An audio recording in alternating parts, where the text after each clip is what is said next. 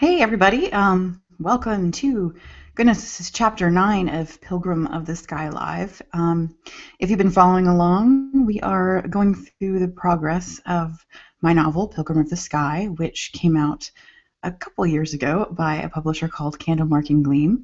And I decided that it would be a fun thing to do a live read-along since it's something that I enjoy doing. And sounds like so far, I have a couple people following anyway. So if you've been following along, you probably aren't too lost. If you haven't, I probably don't recommend that you jump right in unless you're just really excited and things will make sense to you. But Pilgrim of the Sky is what I best describe as myth punk, so it's sort of mythology fantasy. And our main character here is named Maddie Angler, and she has just finished a rather romantic evening with someone named Randall, and now she has decided, after he has shown his rather cowardly colors, to leave in search of someone named Joss Raddick. Now, this is a little exciting for me because I did just finish a novel that's all about Joss Raddick and his background and who he is, which you'll find out in a couple of chapters. I don't want to ruin it for you, but it's exciting to see the two books kind of come together, for me anyway. So, and hopefully the handful of you who have followed along so far. Without further ado, I'm just going to jump into it. Remember, you can purchase the book if you'd like to read along over on Amazon.com. You can also follow me over here at Natania Barron on Twitter if you'd like to. My website is nataniabarron.com as well. So this is Chapter 9, and it's called Charleston. It took some time to reach the street again, but no sooner had the door slammed on the carriage than Maddie was thrown aside. With a violent shove, Maddie was thrust back out of control. She had never been pushed away so easily before, especially without opium, and the effect was dizzying. She could still see Randall lingering at the docking area, staring after the carriage they had taken. Had she chosen wrong? "What's going on?" Maddie tried to ask, but Matilda wasn't answering. Another push, and Maddie was shoved out of Matilda's body entirely, unable to feel or see for quite some time. Amidst the blackness, she had a few flashes.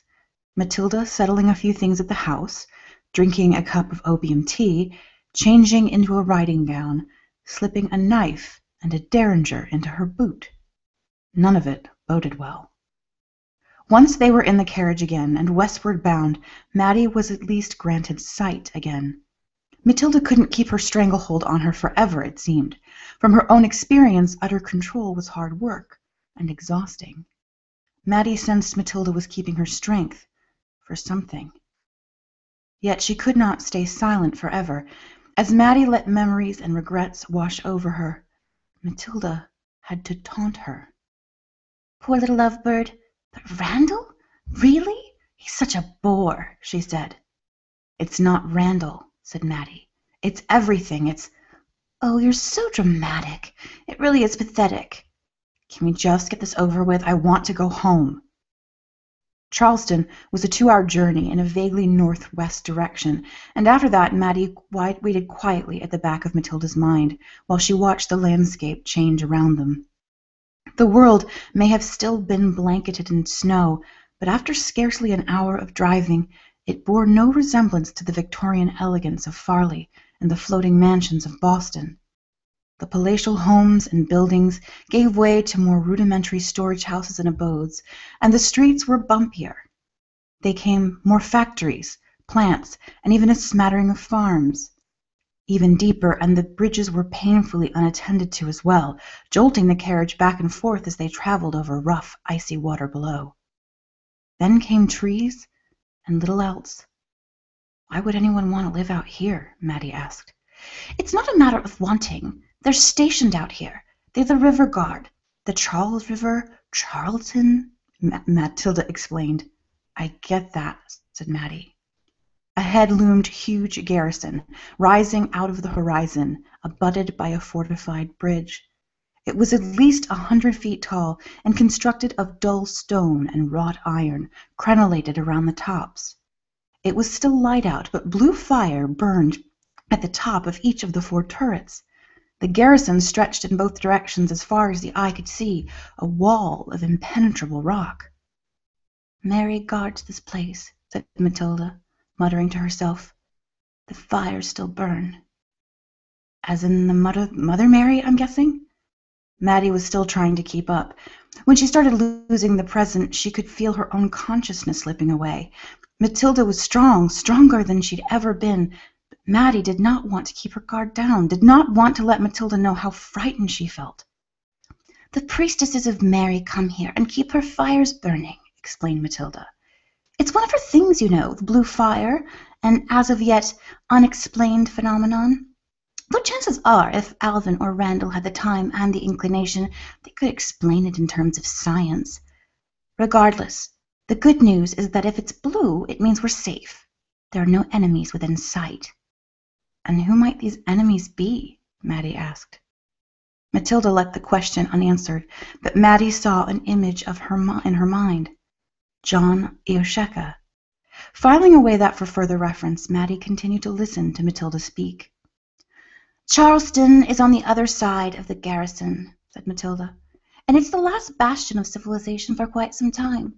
The wilds start about 10 miles west, and the world beyond is untouched until California. But as you keep reminding me, you just want to get home, and the last thing I need to do is burden you with the details of the state of my particular world. They passed through the gate with little pomp or circumstance, and the carriage was then changed. The wheel was replaced with a bay mare that looked worse for wear and despondent about her task. Matilda explained that the method by which the roads worked in town were by no means capable of functioning this far out. It couldn't have been more than 6 miles, but the journey felt longer now that they were in such unfamiliar territory. Maddie felt naked and scared out in the open, as if the sky were too high, the trees too dense. The forest was old here, the trees covered in moss and lichen, their limbs often barely hanging on. These forests were unattended, probably since the dawn of time. And Randall was gone. He was back in Boston, likely warm in his parlor, smoking a pipe and reading a volume of poetry. He had chosen to stay behind. Matilda was right. He had been a coward. When it came down to it, he was too afraid of Matilda to stand up to her. So much for chivalry. But the Roth brothers never really did adhere to such backward beliefs, teased Matilda, picking up on Maddie's thoughts. Why would Alvin be out here? Maddie tried to change the subject. He would have been brought here. And how will this Raddick person help us? Joss Raddick knows everything that happens in Charleston. Georgiana is right. Joss also happens to have a hand in the steamship Faust, the one that docks in the river, and if there's anything unsavory going on, he'll be alerted to it. He's a remarkable fellow and an old friend to Alvin, most of the time. And look, here we are. What then came into view was somewhere between an old western ghost town and old Dickerfield, thought Maddie. The homes were dated and shoved close together, but not well kept in the least. Everything was snow-covered, muted brown, and practically rotting in the snow. A half-dozen carriages convened together, lined up in a row by the longest and cleanest of the buildings. And this is Charleston. The largest building there is the inn, the Green Lion, said Matilda. Most of the carriages are for whores and like, or visiting friends. I see, said Maddie. Sounds like this place is right up your alley. My dear, once you cross the garrison, the laws just don't apply. Look, it's Mrs. Roth, called a boisterous voice outside the carriage. A bearded man carrying an axe over one shoulder and wearing a combination of leather and plaid appeared at the window of the carriage, smiling from ear to pock-marked ear. Good to see you again. Been a while. Here for some more trading. I hear we've got a new silk store from Jamaica just yesterday. No, personal matters today, I fear, and no business. Though, if it's a particularly good lot, I'll be happy to take a look, Matilda said with a smirk. It is good to see you, Garrett. Garrett opened the door for Matilda and helped her down, continuing to ramble. Much of the town's gone as the herd's on the move. I came by to fell a tree for the Green Lion, so I did, and skipped out on the hunt altogether. Bad knee makes hunting more painful than I'd like, so it was no loss on my part. I presume Captain Raddick is unavailable, then? Matilda asked. Not in the least, said Garrett, pointing with his bearded chin toward the largest of the buildings, a low-lying inn with a faded green sign. He's been entertaining some visitors from the south, you see, and he's been at the cards for almost 3 straight days. It's a good thing the flames are blue, you know. Likely he'll find the imprint of the chair on his rear if he doesn't move. Yes, our dear captain has a soft spot for the cards. Last time I paid him a visit, I made out like a bandit, said Matilda, dismissing him with a wave. Good to see you again, Garrett. Send my regards to Gertrude. Of course, Mrs. Roth. Thank you, Mrs. Roth, Garrett said. You're quite the regular here, aren't you? Maddie asked. I go to impressive lengths to get business done. No risk, no reward. Matilda was clearly losing her patience. I wouldn't wander around here alone. Garrett seems okay, but it's kind of rough and tumble, said Maddie. You think I need protection? Dragons above, I can take care of myself, said Matilda. So I see, agreed Maddie. As soon as they set foot in this inn, the temperature rose to the point of discomfort. The fire was warm enough, but in combination with the presence of about 24 men embattled in a game of cards, smoking and stinking of drink, it was barely tolerable. It smelled like piss and bad grain alcohol, and the room had likely not been swept in months, if not years. The building that housed the inn might once have been magnificent, but now was disheveled. It was characterized by peeling wallpaper, broken lamps, and further punctuated by a dull and uncared-for copper bar top, stained and oxidized. A piano, its paint chipped and keys pulled of ivory, sat despondently across the room. Judging by the dust, no one even bothered playing it anymore. The carpet had holes throughout, like some giant moth had worried its way into the fabric. Even the windows were smeared with the accumulation of so much dust and sweat. And to add to the overall ambiance, the horrors were out in force.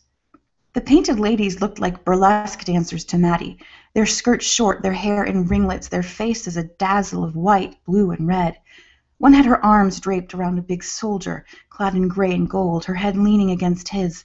She looked like a lovesick teenager. Maybe she was a teenager. When the door shut behind Matilda, all eyes turned to her immediately. Most looked back at their games pretty quickly. About half looked to be soldiers, while the other half Maddie couldn't place. A few looked like extras from a spaghetti western, their features not entirely native or quite European. She remembered Matilda saying something about natives earlier. Maddie had assumed they were the people in the wilds, considering how Pinga and John looked. But she'd been wrong before. Then she saw Joss Raddick. He was undoubtedly handsome, but as rugged as they come. He had a scar down the left side of his cheek that went up into his hair, ragged and deep enough to speak of a brush with death. But his dark eyes were clear, odd in contrast to his golden hair. His jaw was sharp, his nose broad. He reminded Maddie of a picture she'd seen of Wild Bill Hickok, but more brawny and a little more conventionally handsome with his thick lips and high cheekbones. "There you are, you lout," called Matilda. Joss Raddick gave a boisterous laugh, then excused himself from the group. Maddie watched and experienced everything as Matilda giggled and ran into the man's arms. He picked her up and swung her around, then kissed her fully, wetly on the mouth. He did not smell of alcohol or cigarettes. No, he tasted faintly of lemons, his beard scuffing against her cheek and leaving the scent of cinnamon. "Matilda," he said, setting her down, stroking her cheek with his hand. "The nightingale returns." "Joss," Matilda said, all airs gone. "Joss Raddick, there you are. I hear the herd's on the move again, but you've been sitting here on your arse, is that right?" Joss laughed, his smile exposing his wide-set white teeth. "Someone's got to stay behind. And besides, nothing so boring as hunting elk, not this time of year.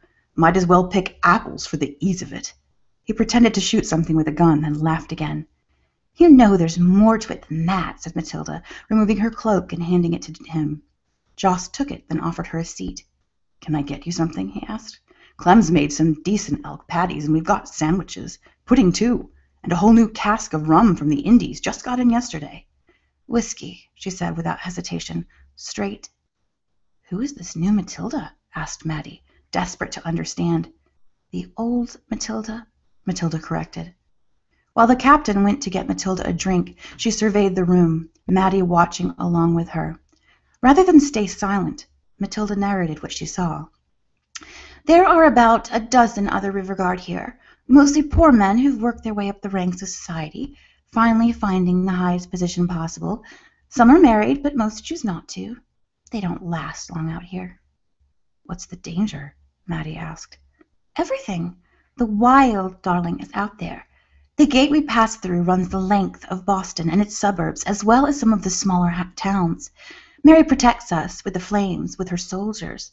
The River Guard pledged their lives to her, but other forces are at work too. So Boston is like a cultural oasis? Maddie asked. Nothing out here ever got civilized? Oh, there's civilization in the wilds, but it's not anything like here. As I said, there are other powers. As Randall mentioned to you, other dragons, gods, what have you. Mary and her brothers and sisters are ever quarreling here, and after the last war a bargain was struck. Mary was promised the cities along the coast would lie in peace, and her brother, a very powerful and very terrible individual, was given the lands in between. That's why we build our floating palaces, you see. There's no place to grow but up. What was it that John had said about a twain who existed in 8 instances? At the time, Maddie had thought he was talking about a twain named Miriam, but Miriam was Hebrew for Mary. You still haven't figured it out, said Matilda. Figured out what? Said Maddie. What we are, you ninny. What do you mean, what we are? Asked Maddie. But Joss was back, and Matilda had the reins again, and was no longer responding. Joss slid into the chair across from Matilda and grinned, placing the whiskey, which was presented in a surprisingly pristine glass, considering the caliber of the inn, before her. Saints alive, but it's good to see you, he said, lowering his voice. You look lovely, as ever. Ah, the nature of the beast, Matilda said coolly, brushing her hair with the back of her hand. For a brief flash, Maddie saw a glimpse of Matilda's mind. When she said the word beast, Maddie thought she saw white, needled, sharp teeth and wings flecked with blood. If Matilda noticed she'd shared the thought, she gave no indication. But Maddie was growing warier, afraid. Matilda sipped the whiskey, and it burned on the way down. It was so smoky it was almost effervescent. And you? You look as hale as ever. How many years has it been since you've been out here? Joss dropped his voice. 30 here in the River Guard. So I'll likely be returning to Philadelphia in a year or two. Start over. People are starting to get suspicious, of course. They always do. At least here, men don't last as long as in many of the places I've been posted. It's been nice to set down roots for a bit. He rubbed the side of his face, taking a sip of his own drink, something that was certainly not alcohol, but smelled faintly of sarsaparilla.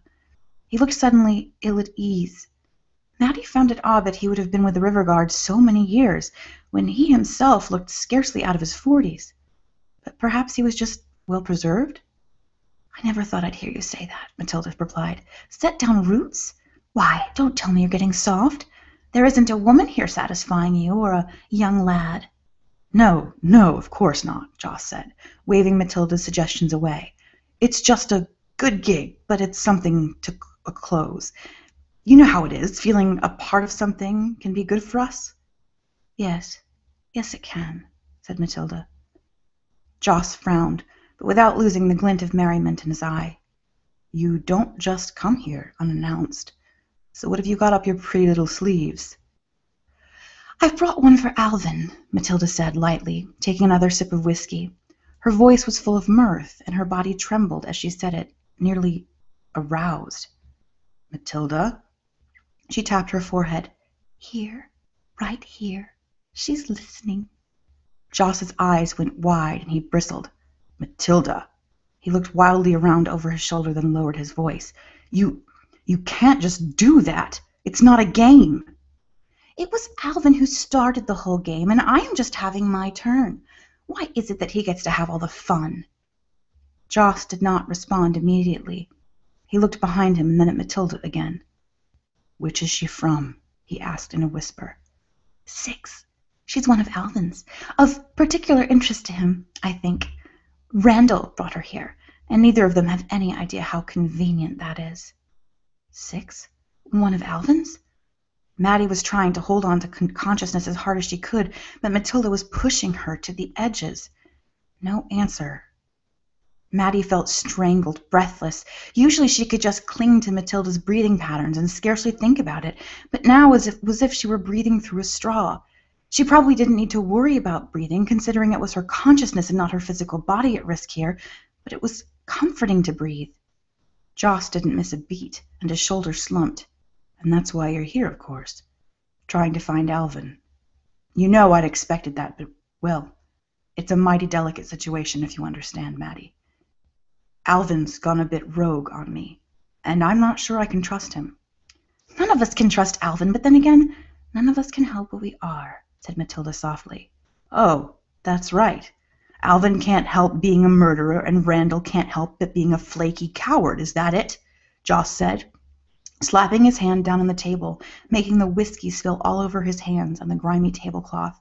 The men behind him were too engrossed in their game to take much notice. I'm sure it takes a lot more convincing on that account for even you, Matilda. That's not exactly what I mean, she replied. Joss didn't buy it and sipped his drink again. Well, care to try again, then? Alvin is the maelstrom, and you are the sea. Can't you just calm him down? Sometimes the sea just feeds the storm. You know that. He's losing it. I don't know why he's even more chaotic than usual, like something snapping or snapped. Surely you can take me to him, she said. For my twain's sake, at least, I did promise her closure. Joss shook his head. I don't know. You bring out the worst in Alvin sometimes. Matilda laughed. Besides, Joss continued, what if you're just lying? You do have a history. Listen, she's from 6. You understand. You know what it's like there. She still doesn't believe half of what Randall or I have told her, so I'm trying to make the transition as smooth as possible. Joss smirked. Ah, I see how things are now. You do? Asked Matilda. You have no desire to school her. You just want her out, or done away with. Seems to me she was brought here against her own volition.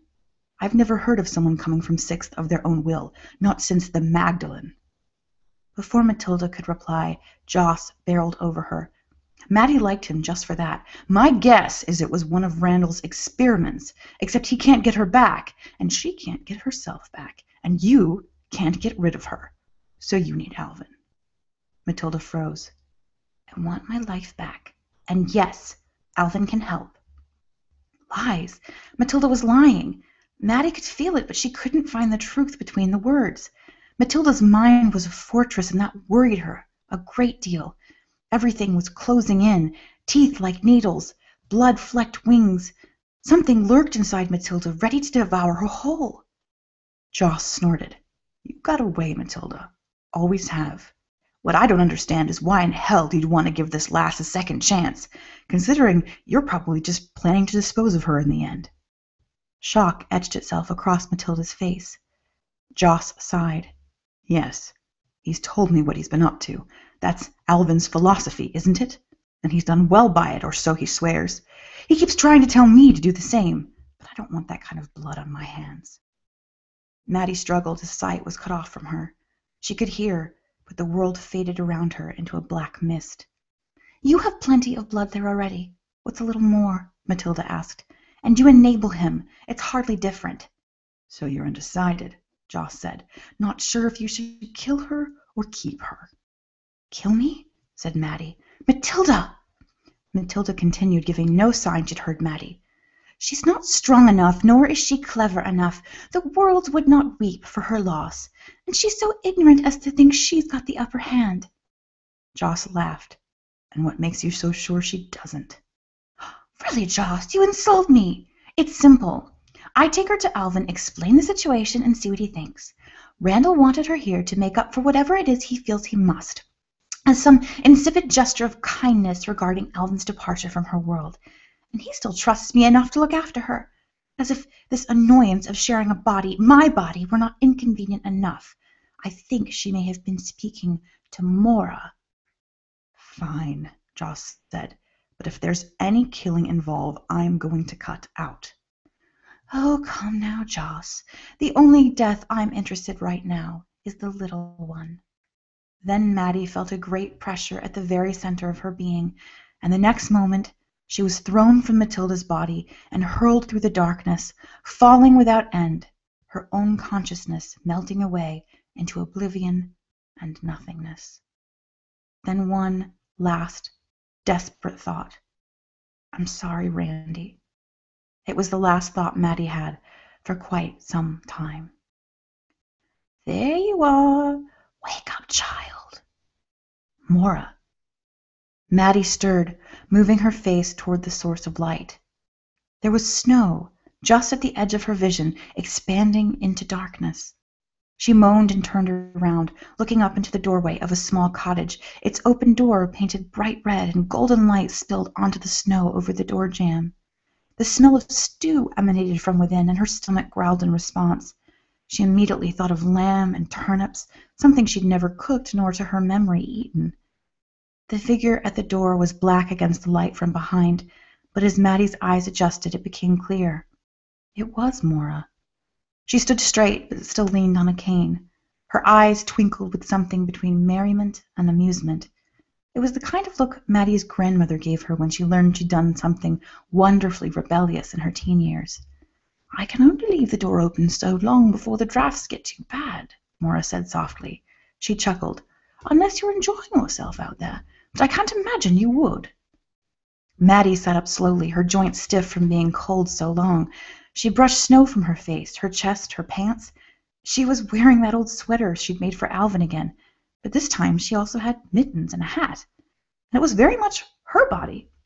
She felt flabby and soft, like a boiled egg. Her ankle ached as she stood, the remnants of an injury from softball when she was a teenager. "There we are. Come now. The table's set," said Mora, holding the door open wider. Mora turned and entered the cottage. Maddie looked over her shoulder into the dark surrounding the cottage, and the hair rose on the back of her neck. Her neck on her hair. But that was less important than what she saw. Wolves. She could see their outlines there in the dark, see their eyes glitter hungrily. It was enough for her to nearly break into a run.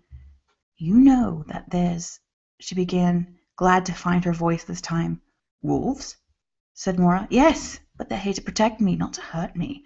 Oh, I don't think they'd think twice of making a meal out of me if I should stumble toward them, but they do a very good job of preventing anyone from getting here, which is a comfort," Mora said with a smile. The table, as it turned out, was set in the middle of a one-room cottage and laid with dinner for 3.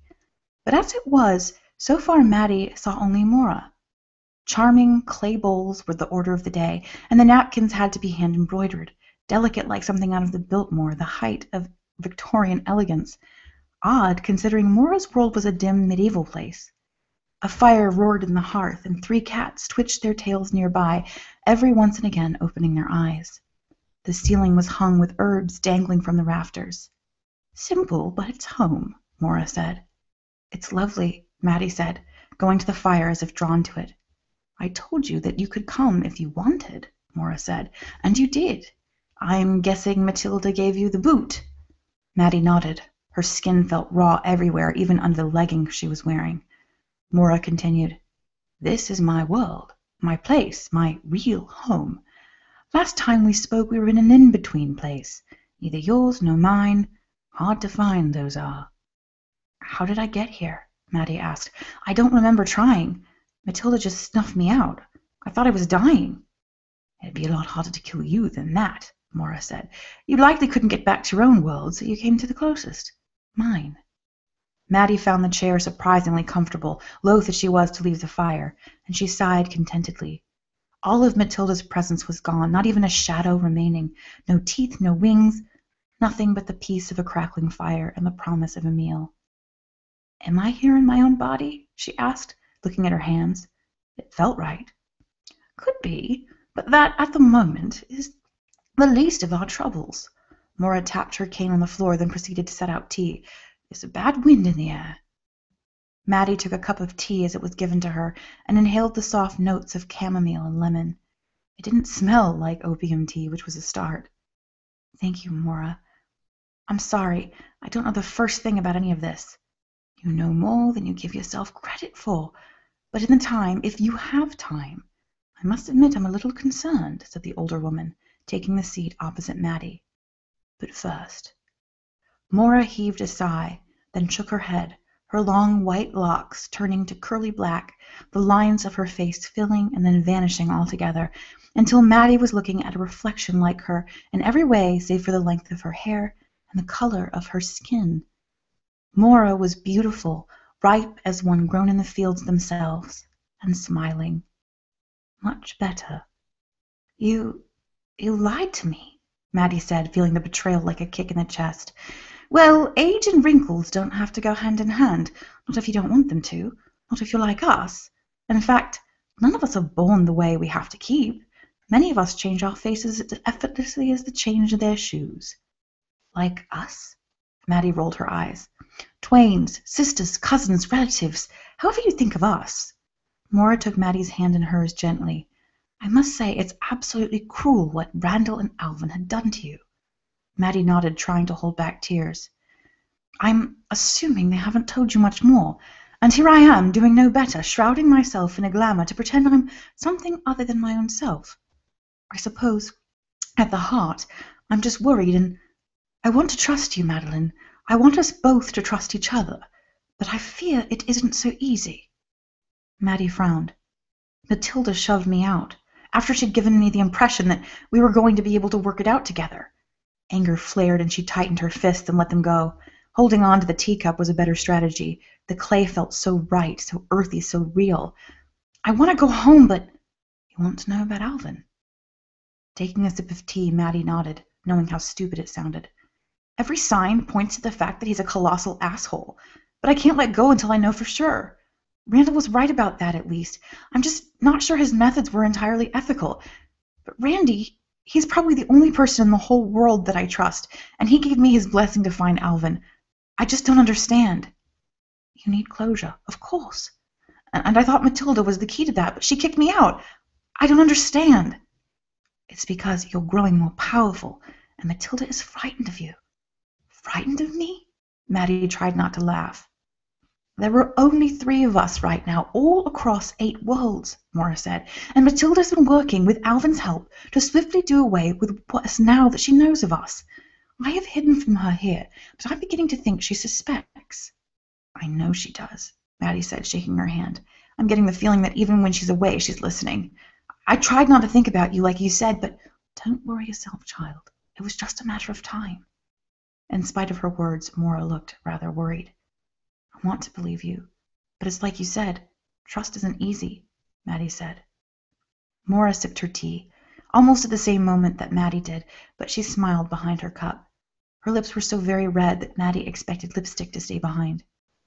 I have no doubt that Randall, bless his yellow little soul, has tried to tell you as well.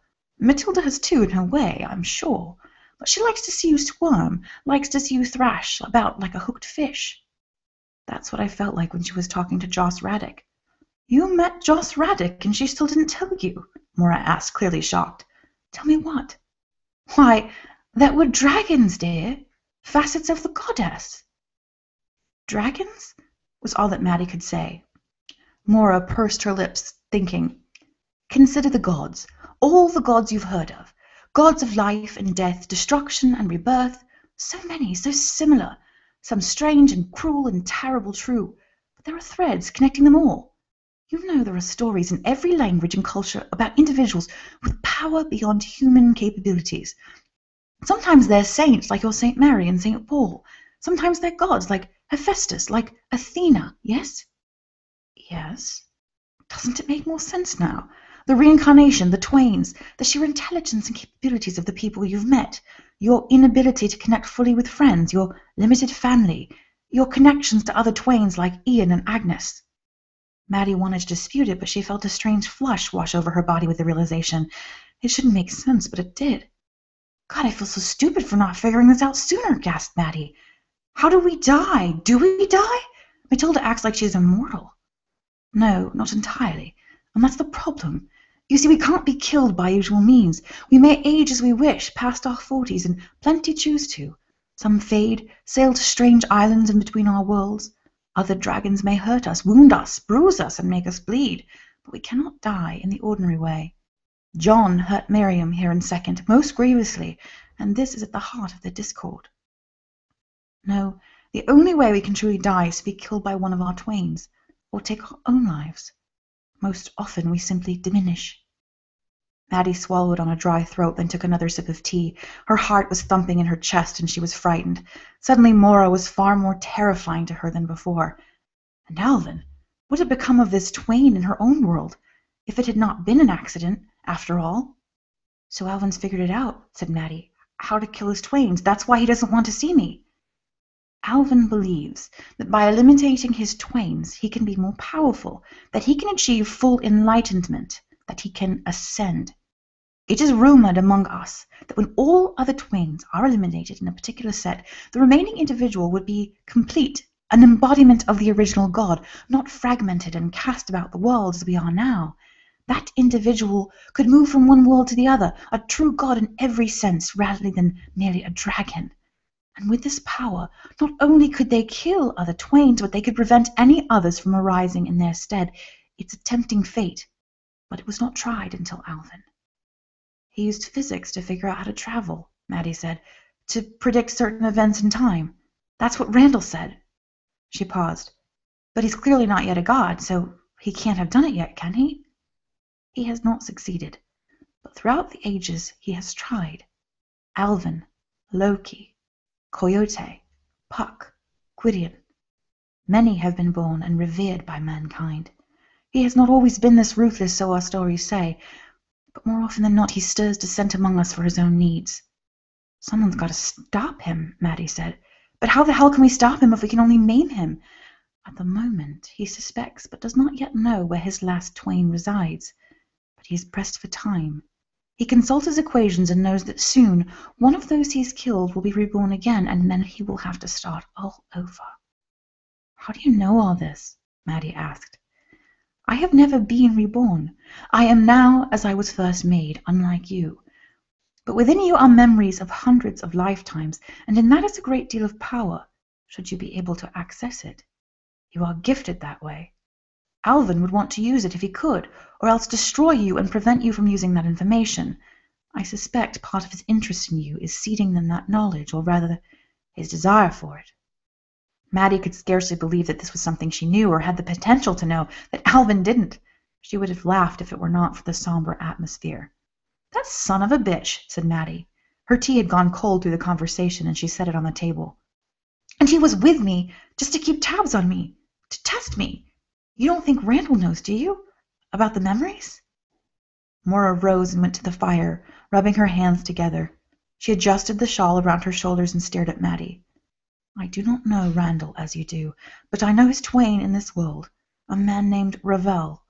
In my experience, his kind is not so devious, but often rather self-absorbed." "That's not terribly heartening. I've heard him called a coward and selfish now. I can sure pick him." "You love him?"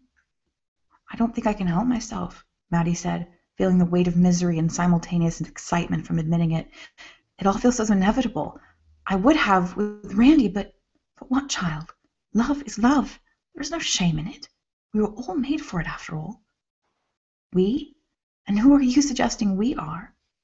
Maddie thought a moment, remembering what Matilda had told her before.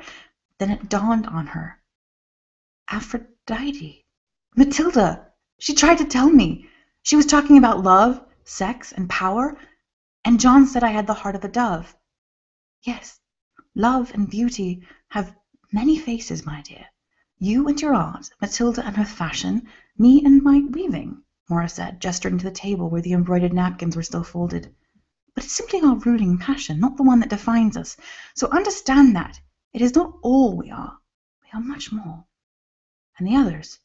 Pinga was a huntress, like Artemis, but Inuit or something. I suppose there's plenty of other parallels." "Indeed?" said Moira. "Ian? John? No idea. Though he is often given the name of All-Father, or Father of the Gods, he is no more than a god with the ability to create and the honor of being the first." Maddie bit down on her lip to keep from giggling. "Zeus? Ian is Zeus?" "More or less. Mostly less." Moira grinned back in response. "And Randall, I can't quite place him. I called him yellow earlier, but golden is more like it. He is an avatar of knowledge and light, of healing. He has helped to heal your heart, indeed," Moira said. "And he is a golden child, beauty embodied. It is no surprise we are so often drawn to him." "Apollo? Really?" "To use your Greeks as an analogy, yes. It is said as such. You might call him Thoth as well, or Utu, or another of the golden children." Maddie had to stand. She was feeling like crawling out of her skin. It felt too tight, too itchy, too bumpy. She wanted out, but there was nowhere to go. So she paced the floor of Mora's cottage, wrapping her arms around her, trying to put the pieces together, excited and terrified. God, this is so much to absorb. So forgive me for being so bold, but why the hell are you helping me? You're not interested in the kind of power Alvin seeks, Maddie asked. The other woman frowned, shaking her head, then biting down on her lower lip. I believe that the key to healing the rifts among us has nothing to do with killing others off, and has everything to do with leaving us all to our own worlds, to preservation. Separate but equal, you mean? Mora sighed again, and Maddie wondered if she was frustrated with her, but no sooner had she thought it than the woman smiled. Ever since the twains began traveling between worlds, we have lost our golden age. Once we were able to have children, now it is so rare. And now all is chaos. We are out of balance. Alvin and Matilda and their ilk are pushing us further apart, tempting the powerful with even more power. Science and magic, together it's a horrifying business. But not all of us have lost hope.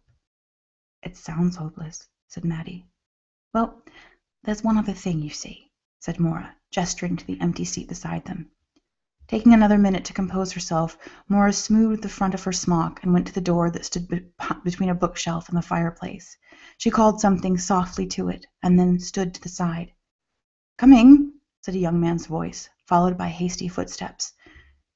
Then there was Alvin at 16, with moppy hair and a gawky gait, and nut-brown skin, the same impossibly dark eyes and easy smile. Seeing that face, as young as it was, still caused Maddie's stomach to drop out from beneath her. She felt like her insides had gone to liquid. She had not believed until that moment. Not truly.